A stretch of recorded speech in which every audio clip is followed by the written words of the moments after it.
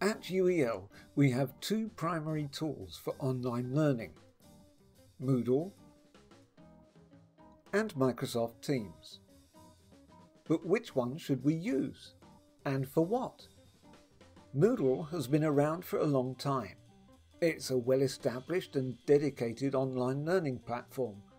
It's open source, which means it's free to use and not run for profit. Microsoft Teams is a relatively new business management platform, which many are now adopting for online learning as well, to take advantage of its collaboration tools. Being part of the Microsoft empire, it has plenty of promotional machinery behind it, and it's sometimes hard to see through the marketing and the hype to the things that we actually need to know. So, in this video, we'll be talking about what each of these platforms are really good at and how we can get the best out of both of them. Moodle is a platform that excels in providing resources and activities. Its real strength is in providing sequential learning, where students have to progress through tasks and resources in a specific order. It excels as well in asynchronous learning in which students undertake tasks and activities on their own and in their own time. Moodle organises online activities in a linear fashion, where tasks and activities are viewed in a largely sequential order. Courses have topic areas inside of which students can progress systematically through content and activities. The advantage of this for students is that it becomes very easy to work through course materials in an organised manner.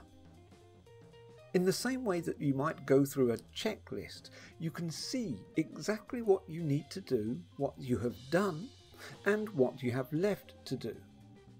Tools like completion tracking provide a visual representation of this, helping students to manage their own progress through a course at a glance and make sure they're keeping up to date. Whether students are studying during the day, at night, in the bath, or at the park, Moodle provides a structure to their learning journey, a map, if you like, of how to get successfully from the beginning to the end. The kinds of activities that work best on Moodle are things to read, e-books from the library, online articles or lecture notes, things to watch, PowerPoint presentations, embedded videos or links to online videos, quizzes, using Moodle's powerful quizzing tools, writing activities. The Moodle assignment tools and Turnitin integrations provide the best platforms for written assignments and feedback. A sequence of tasks. Say for example you need students to complete a number of activities before they progress to the next topic. Interactive presentations. Using the H5P plugin or SCORM packages, you can design and create presentations with hotspots, quizzes, branching and all sorts of interactivities. Teams, by contrast, is designed to work best continuously. As a business tool, it doesn't assume there is a beginning or an end, but that the business itself is ongoing, with people moving in and out of a continuous process. And Teams really excels in synchronous learning where students interact together or are brought together. Teams revolves around its chat and discussion feeds, inside which students and teachers can communicate with each other through messaging and video calls. With Teams, students can maintain a constant stream of communication with each other and their tutors, from wherever they are, and at the same time. Users can collaborate on live documents inside Teams, again in real time, without all that tedious mucking about with email attachments, which is great for group work and for engaging students in discussions around texts or other stimuli. The kinds of activities that work best on Teams are things to discuss, Discussions can be organised into different teams or different channels inside teams, and those discussions can be either written or through video. Things to produce together. Presentations, Word documents or spreadsheets can be produced by multiple people at the same time. Video presentations, group or individual presentations from students, or lecture presentations from tutors. Group work. Getting students into groups in a channel provides them a perfect platform for collaborating together on any project. Patchwork assessments. Any assessment activity where the aim is to have a continual loop of students producing work, receiving feedback, and folding that feedback into their ongoing work. Peer support activities.